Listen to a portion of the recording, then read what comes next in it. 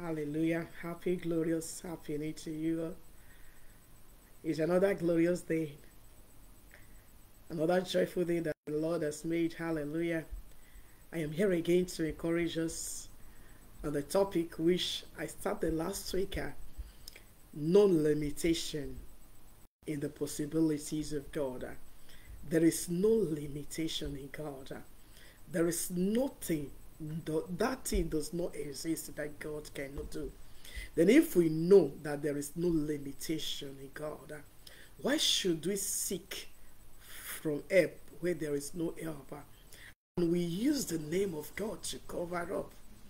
If we know that there is no limitation in God, why should we look for help to do the things of God? If we know that He is the all-knowing God that makes things happen when He wants, then if we know all these, because those things are written in His word, then why should we help God to do His work by seeking help, by doing things that we ought not to do, where we know that there is no limitation in God? Hallelujah. And this is the second part. With God, there is no limitation. There is nothing God cannot do. All you need to do now, when you know this, is all you need to do is just to come to Him the way you are, trust in God, believing in Him, and having faith in God, total faith in God. That is the only thing you ought to do now. Not to go and do things like people will say, we have to do things for God. Did God send you to do things for Him? When He is the one that there is no limitation, then you think that what you can do now, because you think you can do it because God cannot do it. That is what you're just doing. Because when you think you can do things for God, you can help God to do what He ought to do, and you just say that God cannot do it, so therefore let me do it for God. How we limit this God in our life, and because we limit God, and that is what makes people to fall in the places they ought not to fall. Hallelujah. Let's pray as we continue. Father in heaven, I worship you, God, and adore you. I thank you for another moment again like this, God. I bless your name because you're the God, oh God, the God that there is no limitation in. Father, and I thank you for the word that comes forth again, oh God, and I pray, Jehovah Nissi, that everyone that listening to the sound of my voice, Father, I ask that you give them the revelation of this word, oh God, that they will be able to they will be able to come out from that cage they place yourself by thinking, oh God, that they can work for you. Thank you, Father in heaven. Be thou exalted and be thou magnified. In Jesus' glorious name I have prayed. Amen and amen. Hallelujah. Like I said, no limitation to the possibilities of God. There is nothing that God cannot do, and example of those people that limit God, example of it we have found in the people of Israel. They were the example of those who limit God, and we're going to get there. But before then, let me start by reading Ephesians chapter 5. Ephesians chapter 5 verse 17. Let's start from reading that place, and we go to those how can men limit God? Hallelujah. Ephesians chapter 5, I'll read verse 17, sorry. Ephesians chapter 5, 17 said, therefore, do not be foolish, but understand what the Lord's will is. Don't be foolish. Understand the will of God. How can you understand the will of God when you don't know this God? How can you understand the will of God when your trust is not in God? How can you understand this will when you don't have faith in God?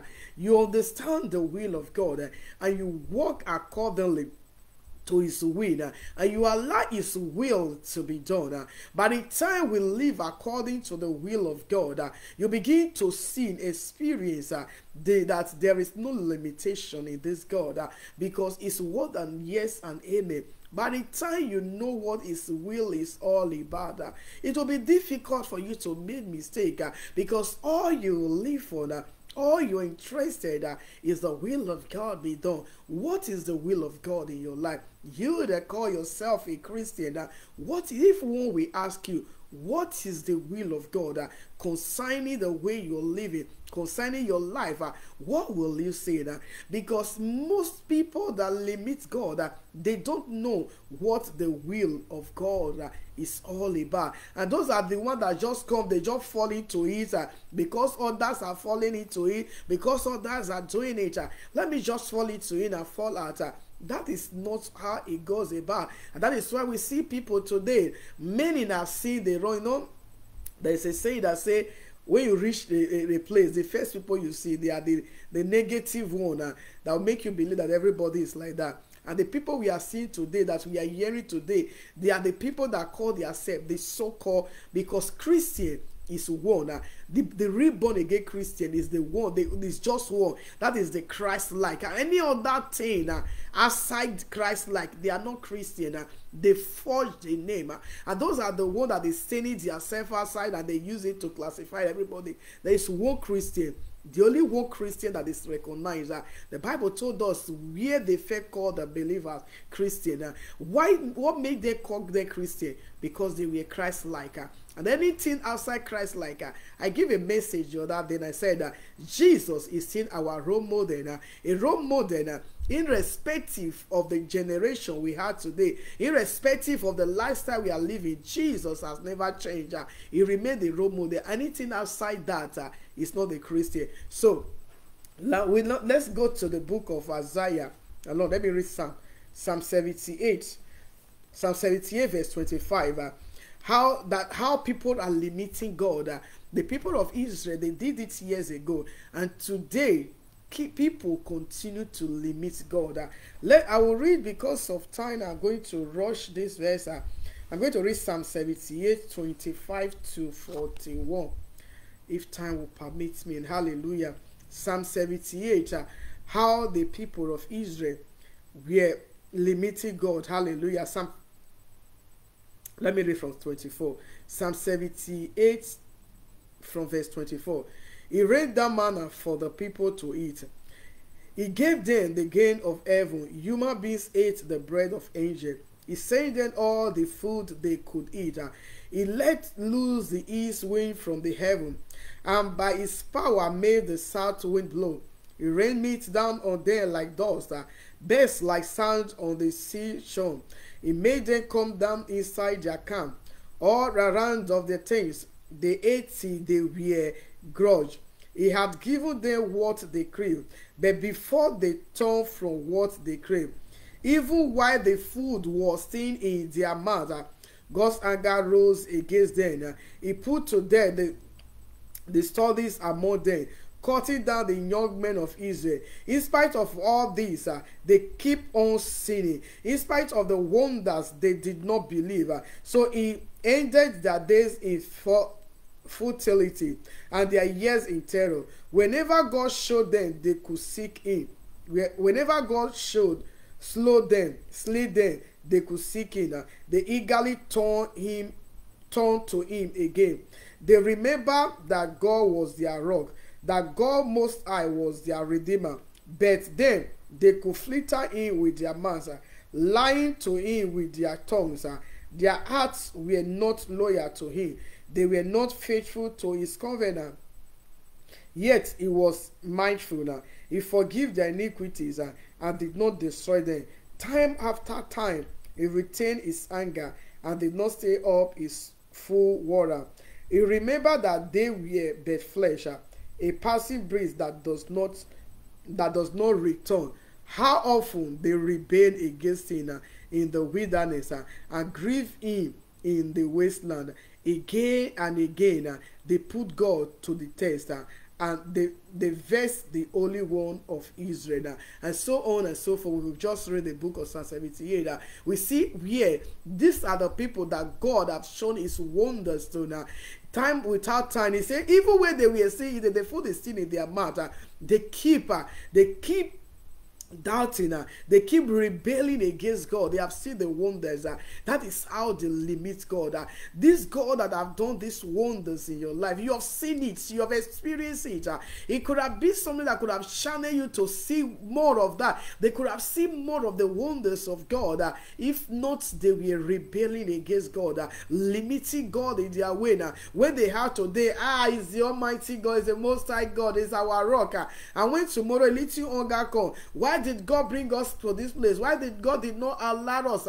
This is a God that has fed you yesterday. And this is how the people of Israel rebelled against God.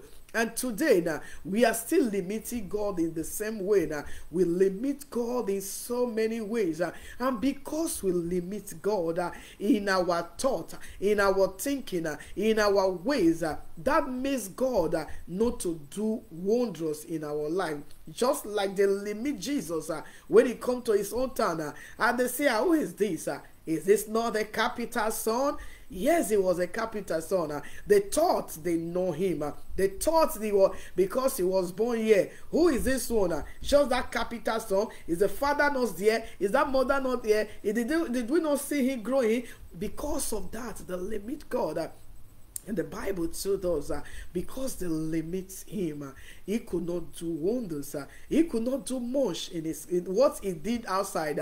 He did not do it in his own land because they limit him. And they could not see the wonders of God. Why are we not seeing the miracles today? Why are we not seeing the wonders of God today? Because we keep limiting God. We keep rebelling against God. And many today keep saying, I have to do it for God. Really? You, a mortal man, want to do something for the God that is immortal, the God that creates you, the God that knows you now. From before you were born, he knows everything about you. He knows how you're going to end. And you think you can do it for God. And this thought, this reasoning, this wrong reasoning, make people to go outside the way of God. Make people to go out of the will of God. Because by the time you start thinking that you want to do it for God, you are going astray. Hallelujah. Another way, can a man limit God?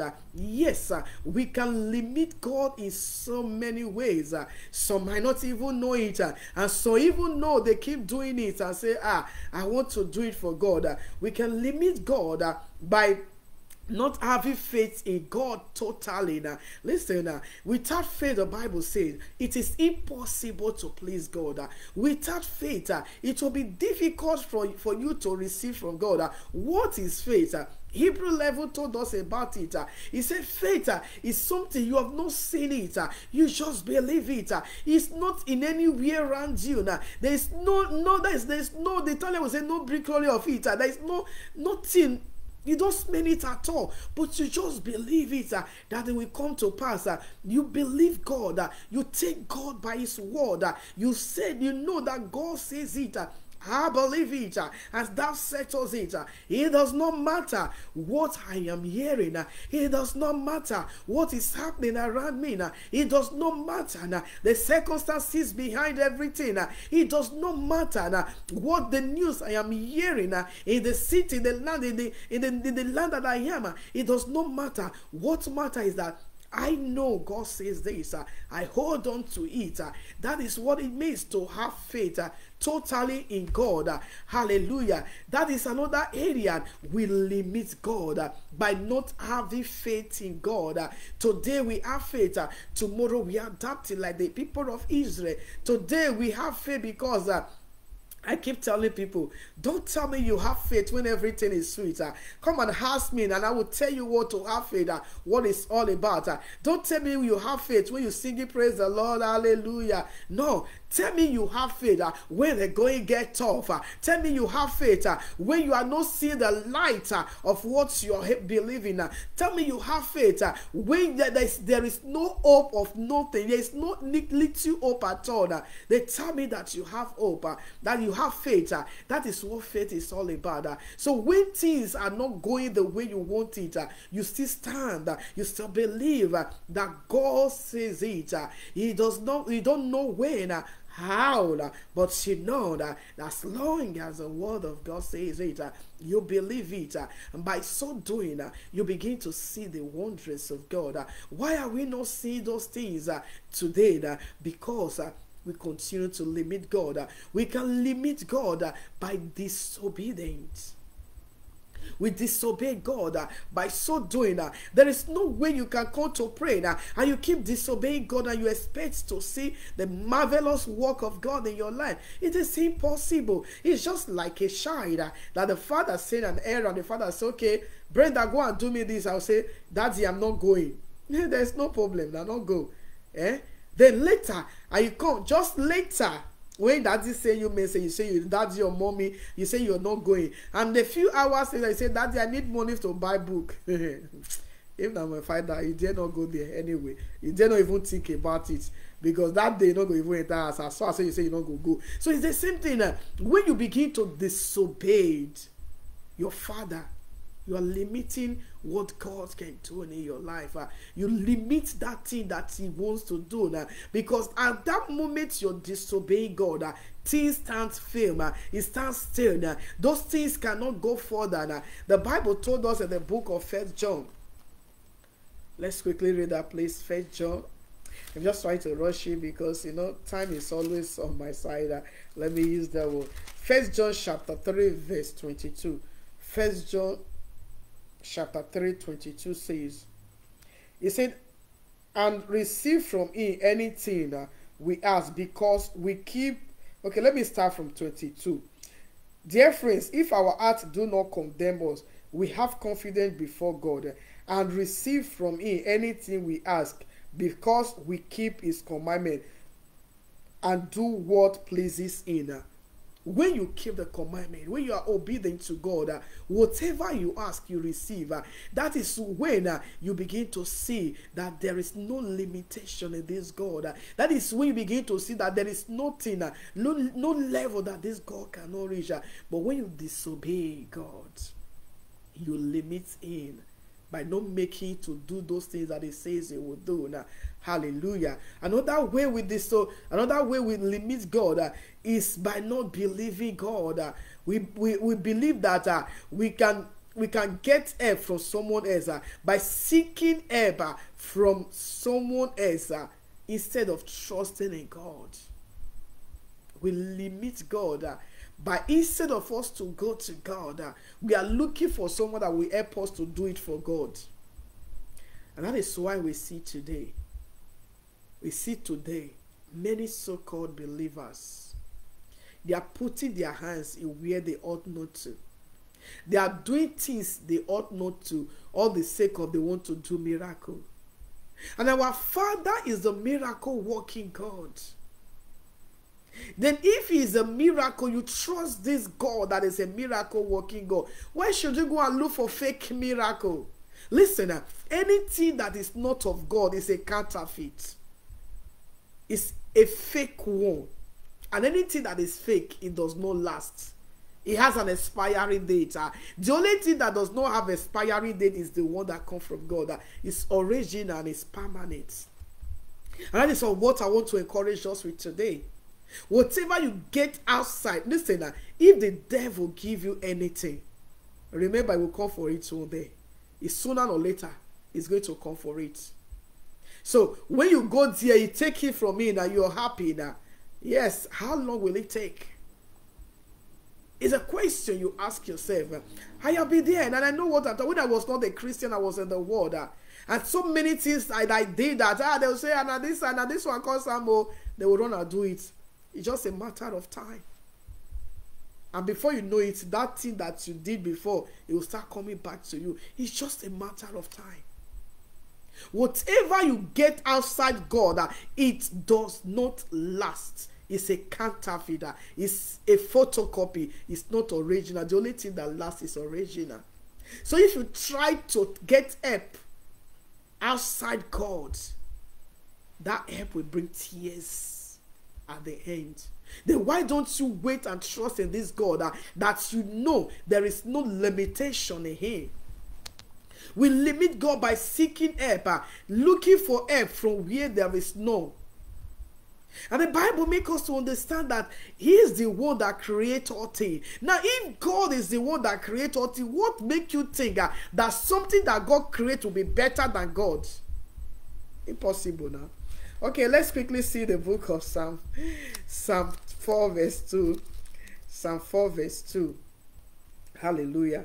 I'm about to conclude. Psalm 4 verse 2 says, it says, how long will you people turn my glory into shame? How long will you love delusions and seek false gods? For how long will you keep doing that? How long will you turn my glory into shame? How long will you keep deceiving yourself by going to seek help where there is none? By faking what you're using? How long? And above it all, where will it land you? Have you cared to ask yourself that? Lastly, we limit God by doubting.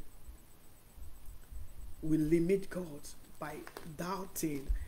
Doubting, the Bible, the book of James told us that anyone that doubts will not think he will receive anything from God. Then if you are doubting, I don't know, okay, God heal my headache, he cannot heal my cancer. That has come, and no matter how you prayed, it will not be healed, because you are doubting that I'm not sure, say God will do this one. I am not sure that my God will do it. You keep doubting, and that doubting keeps robbing you of the blessings. Hallelujah. I wanted to read the book of Mark chapter 6, if time will permit me. Let me just Mark chapter 6 verse 5. I conclude with this one. Mark 6 verse 5 says, he said he could not do any miracle there except lay his hands on a few people who were ill and healed them. Hallelujah. Because of that, because of limitation, I want to encourage us today. This God that we're talking about is the God that created the universe. It's not the God that was created by man. It's the God by himself. It's the God that there is nothing that you can use to describe it. It's the God that there is no, and I repeat, no limitation in him. There is nothing this God cannot do. Come to him the way you are. Come to him with what your problem is. Give it to God. Don't try to look for help where there is no help, because at the end, those things will cause you more pains. It will cause you more tears. When you bring your burdens to God, wait patiently, trust in him, believe in him, and have faith in him. That is the only way you begin to experience that there is no limits that God cannot do. May the Lord bless his soul into our heart in Jesus' name. God bless you. Have a wonderful and a glorious day. Amen.